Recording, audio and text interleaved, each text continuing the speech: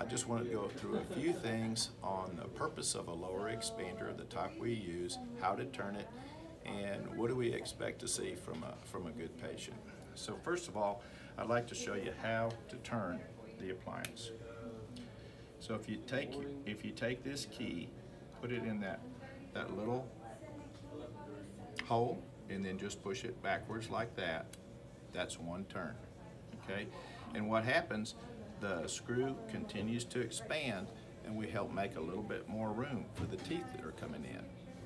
So let's take a look at one of our star patients here, Brooks, and this is his x-ray, and you could look and see that there's not quite enough room for those teeth to come in, okay? So I want to show you what happens when a good patient turns this key, okay?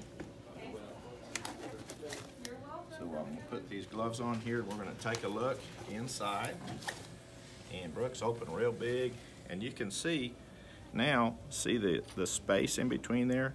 We've got enough room for all those permanent teeth that have come in. These 4 teeth are now in, and he's made a lot of room for us, okay?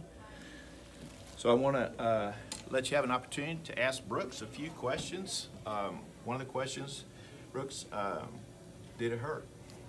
Yes. It did hurt a little bit, okay. How long did it take to get used to it?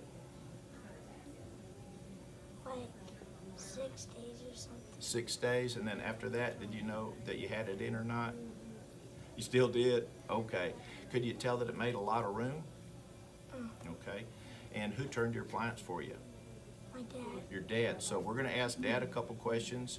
Was it hard to turn or easy to turn? Pretty easy to turn. Pretty easy to turn. Okay. And he was a good sport about it. Pretty good sport. Okay.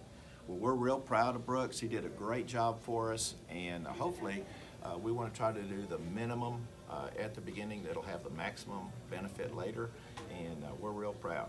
Good job today.